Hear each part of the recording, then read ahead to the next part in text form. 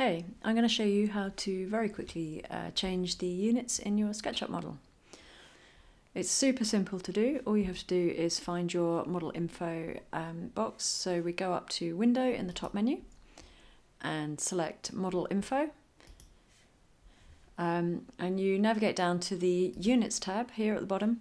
And you can see that at the moment we are using the units decimal, millimeters, and a precision of 0 millimeters. So we're going to change that now. We'll change that to architectural. Automatically puts it into inches, and I'm going to change the precision to say 1/2 inch.